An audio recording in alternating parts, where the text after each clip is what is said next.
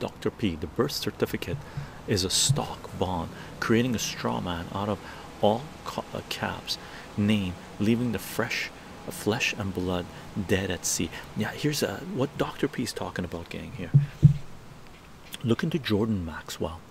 Okay, look into straw man. Look into what the difference is when you write your name, because there's a difference. Legally, law is another language, right? It's just another language. Symbols represent things. It's just like mathematics. You put a two lines like this, that means multiply. You do it like this, that means plus, right? So it's just a 45-degree angle on a symbol in mathematics that means something else, right? So consider that, think about that, right? And realize that your name in all capitals means something else than your name in the first letter of your first name and last name being capital, and means something else than your name with everything being lowercase. Like when I write chycho, right, I use a lowercase c.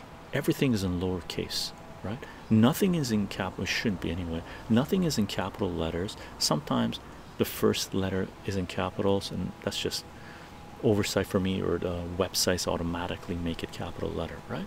So there's a difference between your name being all capitals, right? And I looked into this 20 years ago or so, right? So I'm going by memory. Dr. P might know better, right? But all capitals means that's the corporate entity that is you, right? First letters being capitalized means one level below that, and everything being lowercase is you being a free human being. I'm paraphrasing, look into this please. It's just know that there's a difference between them. Now if you can get the papers that represent you as a corporation with all capitals, I believe that's worth $1 million, right? So try to get your hands on your original birth certificate in the country that you were born. Hold on to it tight, not a copy of it, but the original birth certificate.